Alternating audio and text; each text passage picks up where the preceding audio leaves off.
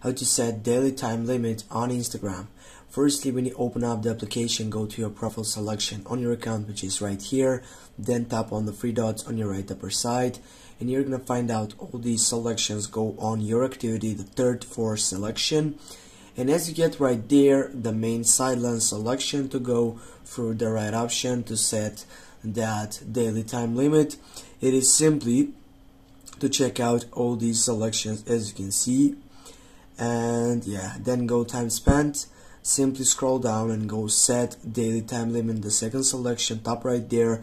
Set the duration of it, for example 15 minutes. Go done, and now you have done your right section.